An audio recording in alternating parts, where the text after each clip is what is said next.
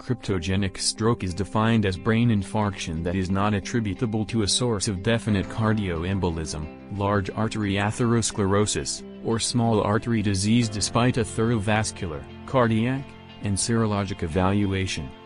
Embolic stroke of undetermined source, ESUS, is defined as a non-lacunar brain infarct without proximal arterial stenosis or cardioembolic sources. ESUS represents a subset of cryptogenic stroke. Cryptogenic stroke accounts for 25 to 40% of ischemic stroke.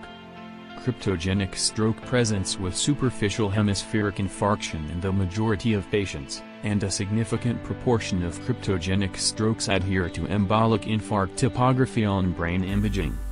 Cryptogenic stroke is a diagnosis of exclusion. The diagnosis is made when a standard evaluation reveals no definite evidence of cardioembolism, large artery atherosclerosis, small artery disease, or other determined etiology, and no evidence of atrial fibrillation on a 12-lead electrocardiogram, ECG, and on 24-hour cardiac monitoring. The acute management of cryptogenic stroke is similar to that of other ischemic stroke subtypes.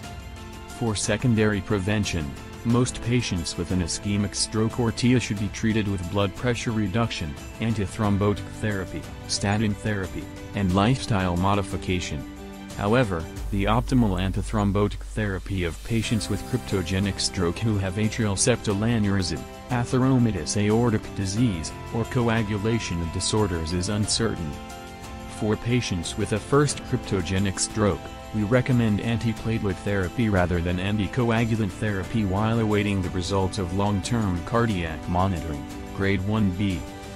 For patients initially diagnosed with cryptogenic stroke who have atrial fibrillation of any duration detected on long-term monitoring, even if detected remotely from the incident stroke, we suggest anticoagulant therapy with warfarin or a direct oral anticoagulant, DOAC, rather than antiplatelet therapy, grade 2C.